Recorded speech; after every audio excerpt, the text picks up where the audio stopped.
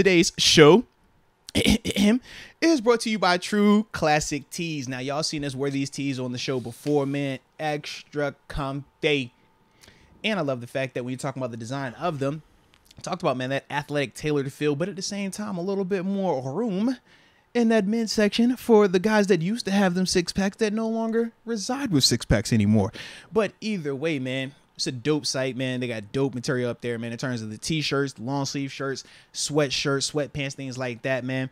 And as Deke can tell you as well, they do feel really nice and comfy, man. So I definitely like that. But more important, he said, yeah, this is true. This is definitely true, man.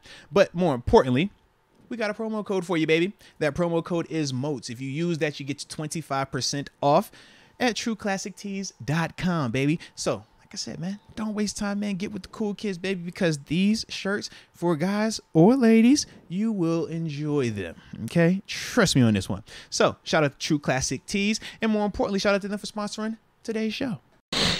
But we did have another move that took place where we're switching out some starters and stuff like that. Yeah. Going from my 2010 draft class partner them, Tyson Alualu being the starting nose tackle, to now we're getting Montravius Adams. So maybe that's the switch that, you know, that wasn't the one that you wanted, but that was the one that you needed.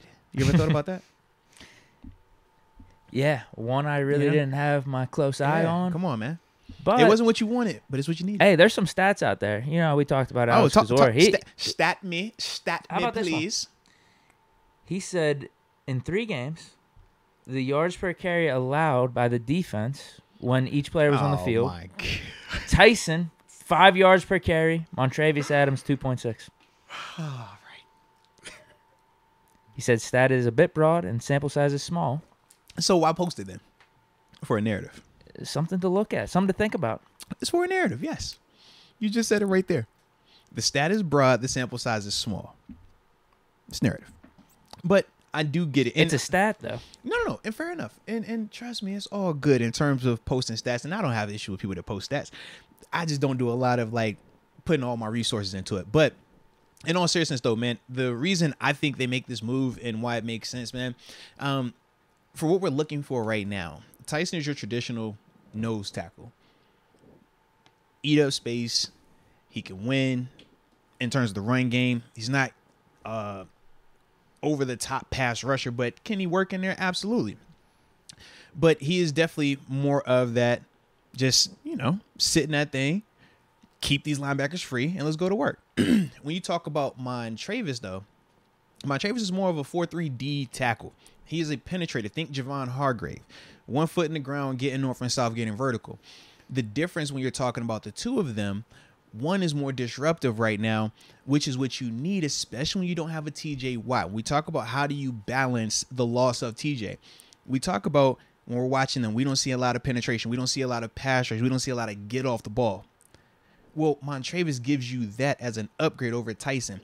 Different in terms of what they're bringing, but for what you need right now, if you're saying, hey, we don't know what this outside linebacker / DN is looking like. We're rotating guys. We're trying different things. But the one thing that does consistently show up on tape, very similar to what I was talking about with Larry Ogunjobi today on my on the film session, was that, man, when you're able to get upfield, sometimes it doesn't have to be right in terms of your gap, in terms of your technique. But because it disrupts the time and it disrupts the flow of the pullers and stuff like that, it just allows your linebackers, it allows a guy that maybe isn't winning his matchup to still make a play.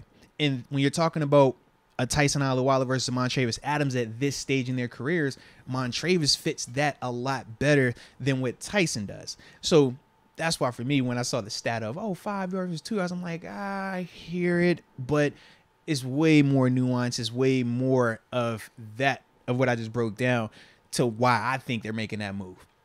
Not the whole scapegoat narrative either, because I did see that floating around that, oh, man, we needed a change. They didn't want to switch coordinators. They didn't want to switch quarterbacks. All right, Tyson, you're the victim. I did see that. I don't think it's that at all. Not at all. But as a whole, I do think Montravius does give you that type of penetration that you would need, though, man. Wait, yeah. Come on. You know it, bro. Wait. People will start a narrative quickly, bro. Come on. I'm with you, bro. That's saying that's it. Come on, man. Are you for real right now? But that's the thing. Yeah. Just making a move for the sake of making a move? Yes. You have heard of that before. We've all talked about teams that do this. Yes. Yes. Come on. This isn't one of them, though. Because I agree. think, I don't think it's one of them, but people tried to, oh, man, we talking about the offense. We all about quarterback, and now you moving the nose tackle? Think about it. What have we hollered all these games? Offense, offense, offense, quarterback, quarterback, quarterback, coordinator, coordinator, coordinator. And the move you make is your nose tackle. I'm not buying that conspiracy. I think anyone with eyes can I'm gonna see say it. our defensive line has to be better. I would agree, bro. Based off how they played these last 2 games, particularly against the run. Yes. And if you think Montravius Adams gives us that spark over Alualu, now you have that stat right there, but also Tomlin just straight up said it in the press conference. I think Montravius is playing better than Alualu. Now, I'm tough to get a good gauge on individual performances on the defensive line, especially when I'm drunk at the stadium. But if this is the move that needs to happen, I'm fine with it. Yeah, like I said, for me, going back and watching them, and especially this last game, that's the biggest difference to me, man. Tyson is more of your fundamental traditional nose tackle, whereas Montravius, he's a penetrator. He's a 4-3 D tackle that we moonlight as a nose tackle, but we moonlight him as a nose tackle. But he is truly a D tackle in a 4-3. Tyson is a true nose tackle in a 3-4 that we moonlight at times as a 4-3 DM when we go to our sub package ball. So everything in terms of this move, it does make sense. But that was pretty funny when I did see the people with the scapegoat narrative. I'm like, nah, man. I mean, I get it, and it would be easy to go there. Such an innocent bystander. It would be so easy to go there. But you got to think, context-wise, he's a big enough name that it gets your attention. It doesn't get my attention at all that much. We're talking about it. Think about 35-year-old Tyson they could have switched swapping out him for a younger guy. Bro, everybody doesn't really move the needle. But that everybody much. was excited about him coming back this year. I was, yeah. Come on, so it does move the needle in that sense. Come on, he's a fan favorite. Oh man, he turned down Jacksonville to come back to us and all this other stuff. We felt the loss of Tyson last year when he went down as well. All of that. So yes, he is a big enough name, but not significant to the point of a Miles Jack or a Devin Bush or any of those guys being switched out. But he's still a big enough name. So that's why they went with that narrative. I get it, but I don't think that's the case in here. But I do get it though. Man. Yeah. No, I think outside of the quarterback, what's one that would make sense and also really move the needle? I'd say a Jalen Warren over Najee Harris one. I can't see us benching any of the receivers. There's no way. Or Akello out the starting lineup, Cam Sutton, Levi Wallace in the starting lineup. That would move the needle as well.